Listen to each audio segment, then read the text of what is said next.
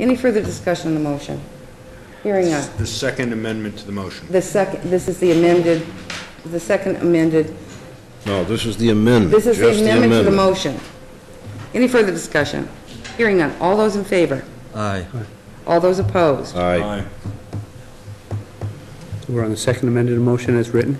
We're on the second amended motion as No, written. we're on the amendment. The amendment. And the amendment is, Selectman Rogers attend the January 23rd, 2008 meeting to get an answer and extend invitation prior to that meeting to the task force to meet with us. Okay, that's what we're voting on. And so that was 2 in favor, 2 opposed. I'm going to vote in favor. So the amendment passes. Madam Chairman, the second item that I have... Wait a minute. We're voting on the main motion now? Oh. Or on the motion as amended? All those in favor? What are you, The motion as amended.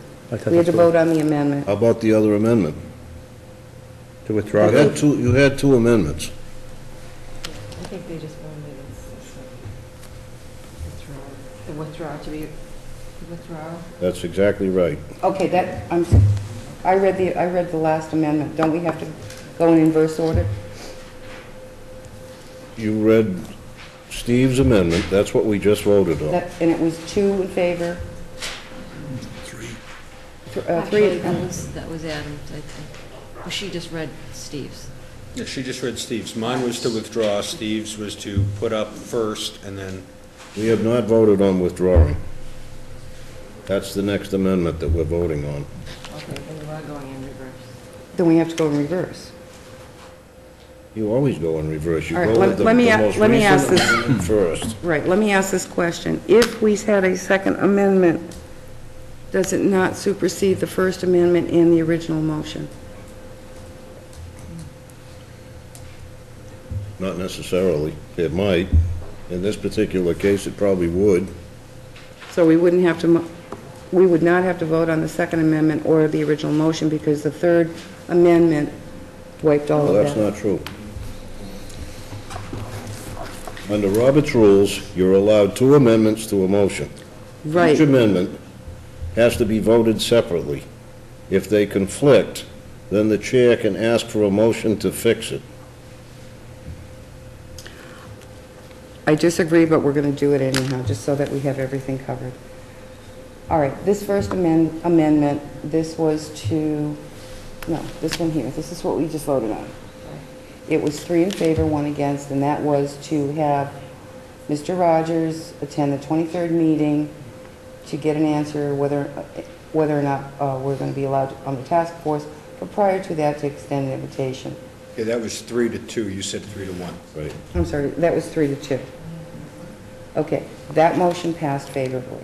I mean, that amendment passed favorably.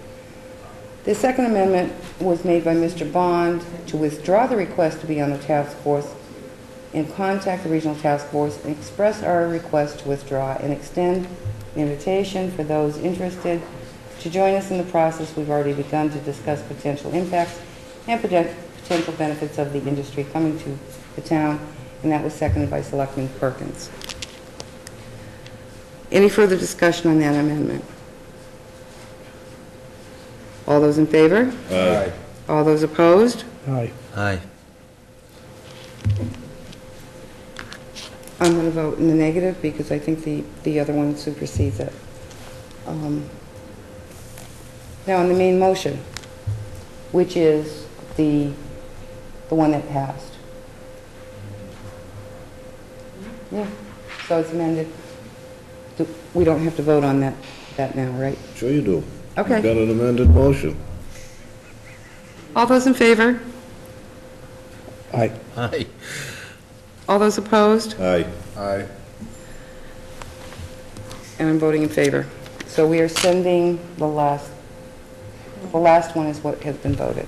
Can somebody provide me with a diagram so when I go I do the right thing? This is why Jim Thomas allows one amendment at town meetings. One. No, you can do 2. I'll try to get on the agenda just to... I'm going to ask a parliamentarian and to see